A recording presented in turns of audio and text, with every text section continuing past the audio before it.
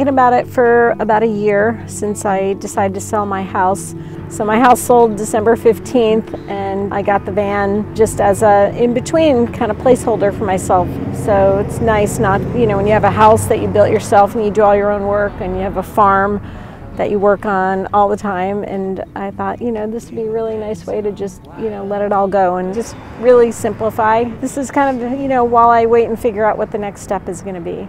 Hi, my name's Sharon, and this is my 2020 Ram Promaster 2500.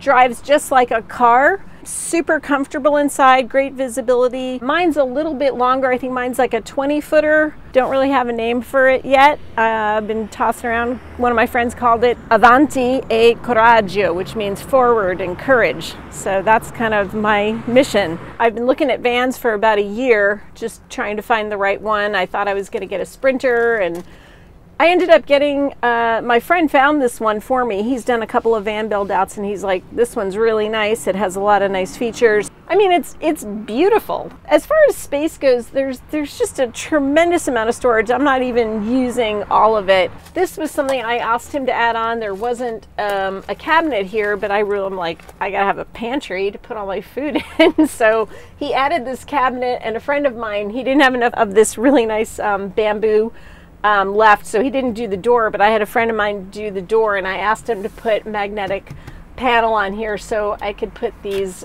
really nice, the hooks, and you know, you're hanging like bathing suits or towels or whatever, you know, you can put pictures of your family. So this pantry, it's kind of cool. I put this little hook here, and this is how this works. These are really cool. Just a threaded bolt, and there's a piece of all thread receiver in there, and when I drive there's some stuff that comes out, but oh, I didn't actually have it. But giant pantry, and I'm really super kind of an order freak, so I like everything contained. So I was really lucky. Also, I have this no skid fabric here, and then these bins, so I can just pull these out, and it takes a whole bunch of stuff out. It also keeps things from falling out while driving. The other thing that's really nice here, so we have the Lagoon Table, which, you know, articulates in many different ways.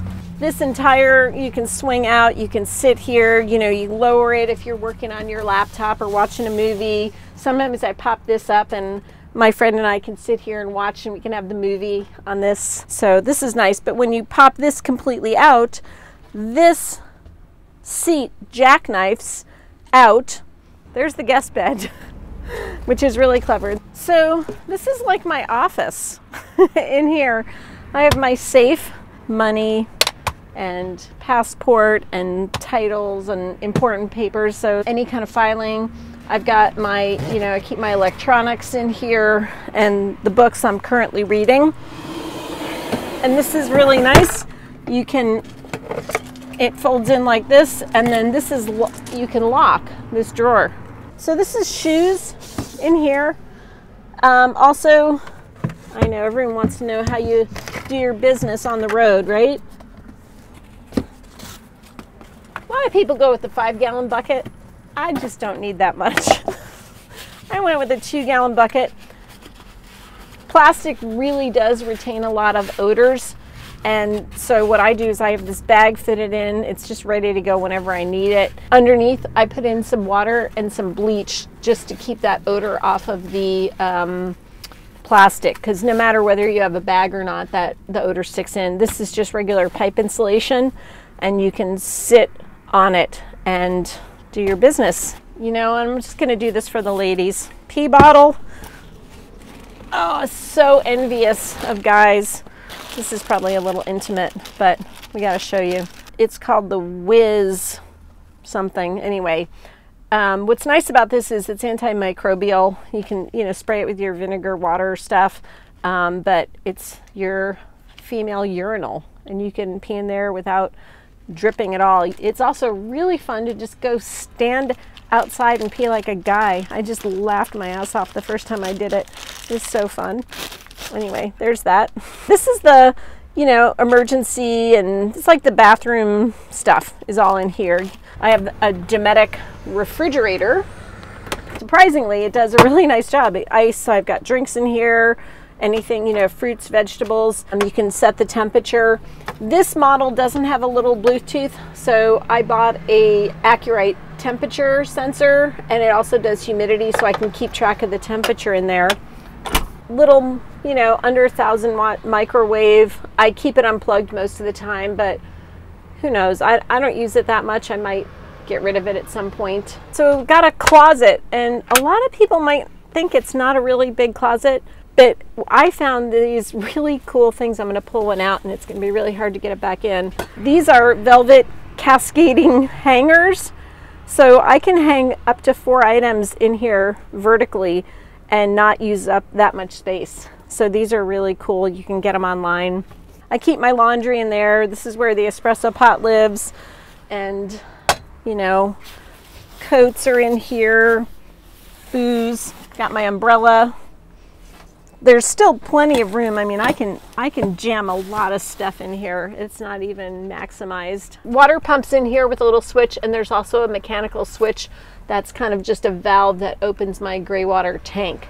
I've also got my Ames power controller for the inverter here, so I can turn the inverter on, off, or put it in power save mode. Down here, and I'm still figuring out where I'm going to store everything. There's so much space, so it's nice to have options. I know a lot of people don't have options, but I have great options. So this is where I have all my cleaning supply, cocktails, you know, if I'm serving cocktails out in the campground.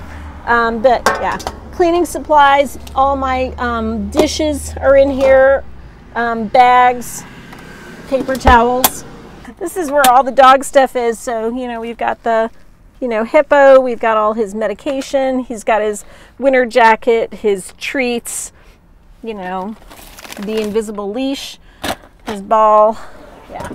Over here, I've got spices, and the guy who built the van did this, put a little nice magnetic thing, and I'm really fanatic. I like to have my knives sharp and not rattling around. I've got some mixed spices in here. I've got my regular 110 outlets here, 2 USB ports with this light that's extremely bright in the middle of the night when it's dark, so keep the lid shut. This sink is, I guess it's nice for, it's a little overkill, but I lived in an RV when I was building my house, and I had this tiny little sink, and it drove me nuts. I hated it. I mean, I haven't really used it a ton, you know, but it's just nice to have a big, deep stainless sink, and you have to worry. I like, you know, keeping things in there. I have a 35-gallon tank of water with a Filtrete filter on it, which is totally fine, but I decided to get just this little 2-gallon thing for just drink it. If I'm just drinking water, I'm not heating it or whatever. So this is where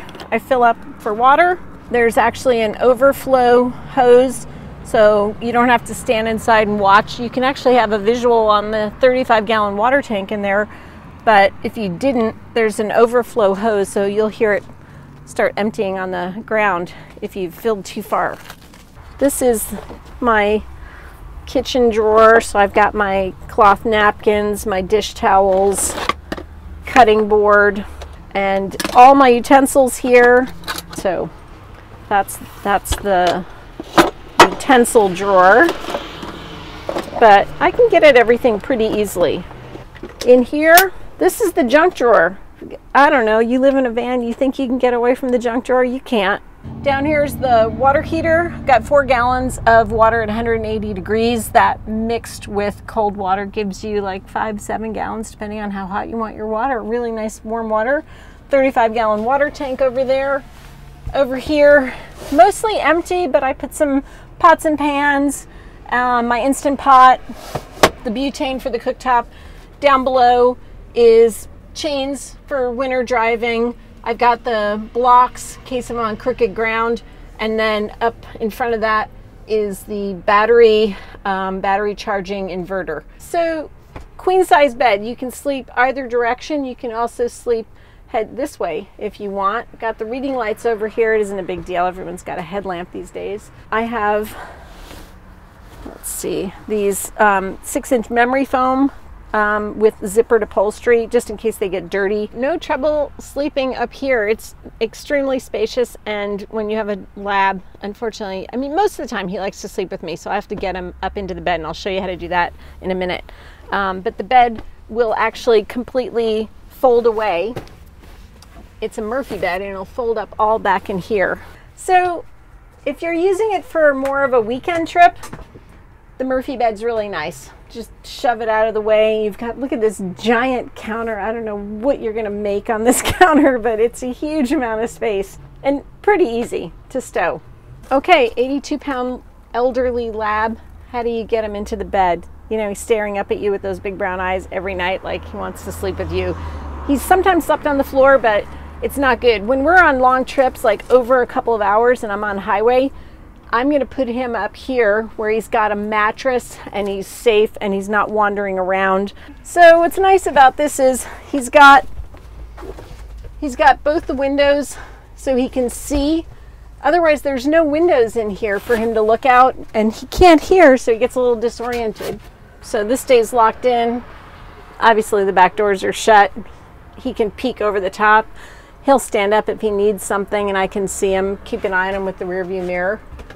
For all of you people who like to take charge of packing your trunks like I do, you know, there is an art form to packing, and I just totally lucked out with how much space I had here and how I have figured everything out, but it's got a nice fit, and you know, nobody likes to hear all that stuff rattling while you're driving down the road. So first thing that I have is I got a gravel bike because, you know, you're in a van. I know a lot of people bring more than one bike, but I just wanted to bring one bike and more stuff. So I got a gravel bike that'll go road and mountain. And I decided not to mount it to the floor of the van, but instead I mounted it on a piece of plywood, nice birch plywood, so that there's nothing piercing the deck here. And then this is my tools and gear, anything I need to fix things.